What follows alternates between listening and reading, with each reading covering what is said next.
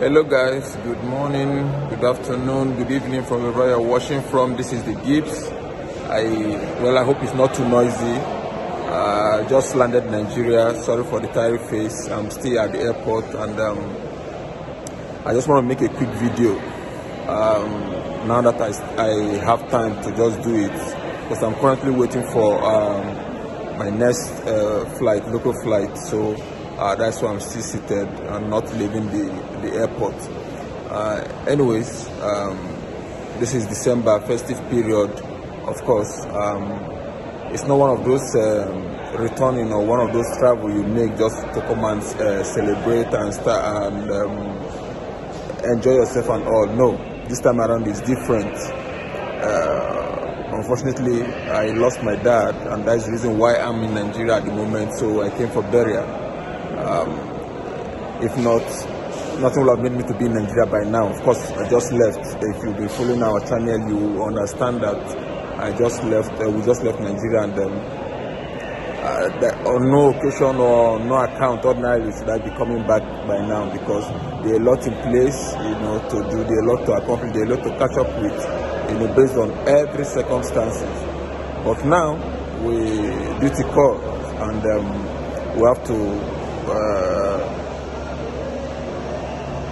hack into the call. My dad passed away. It wasn't expected. Nobody expected it. Nobody planned it, and that is life for you. Death is inevitable. The only prayer everyone prays is to live long and to live a fulfilled life. That's the most important, a life that is pleasing to God. So either ways, we have to, in everything, we also should thank God. So we have to thank God for the life He has lived. However, we have wished that He lived more, longer. We have wished that He's still here with us. And of course, if He still be alive, I won't be here, in Nigeria at this moment. So that's why I'm here, and I'm here alone. I didn't travel with my wife and daughter. So I think it's enough traveling this year already. And so that's why I have to travel alone. For the burial, I think I'll just make one or two videos, just a few clips. Hopefully I'll be able to post it, just want to give him the final respect he deserves, and as tradition demands. Then I'll be back to base. So basically, that is that, and that is the update I have for you guys. So death, like I was saying, is inevitable, and I just need to let me buttress that point some more. That's why in this life you just live to please God. You never can tell what happens tomorrow. You might have your plan for tomorrow, I believe, like my dad had, and you plan everything, even write it down, have a vision. Like the saying goes, if Jesus comes, or if Jesus tarries, for some people, Jesus might not tarry. If Jesus does not come for that to take place, it might be you living. It might be that you fulfilled your call. It might be that you fulfill what you ought to do. The truth is, no one can question God in some situation. Many have lost loved ones that they didn't plan that it's time for them to lose such person. But you see, what can one do? You can't question God. You can't tell God what to do. So it is just to bear and find encouragement in God. So the thing is, everyone ought to be up and doing, living a life that is fulfilling, living a life that is worthy of Him, living a life that God will, living a life that is pleasing to God. That is the most important thing, I would say, because you never can tell what happens tomorrow.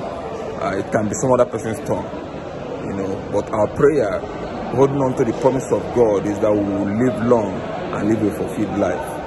And tragedies do happen. It happens to several people. Sometimes when it comes to your doorstep, that's when you tend to understand some things and what people are passing through. Like I said earlier, of all time, this is not a good season.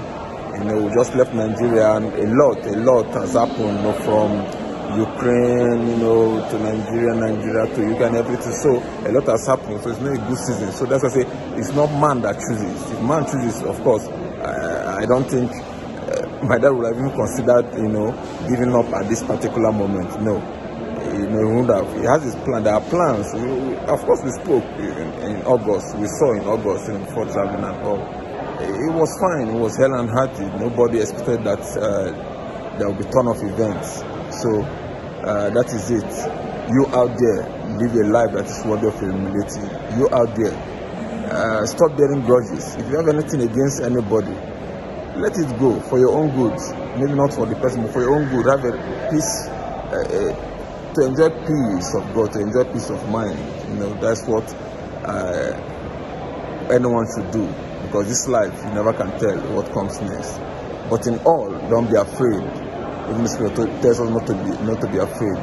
So it's not about fear. I'm not preaching fear. I'm not telling you to be scared. Rather, I'm telling you to stay prepared. I'm also telling you to trust in the word of God, you know, for longevity.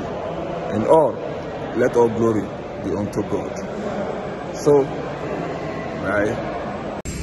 So guys, we just arrived at Anambra airport. It's the first time I'm arriving in this airport. Obviously, it's a new airport. So they tried.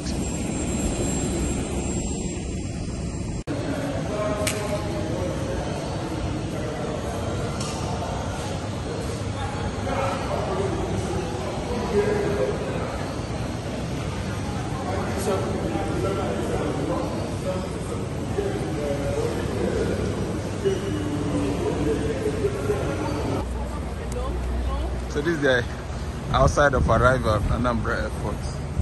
It's big.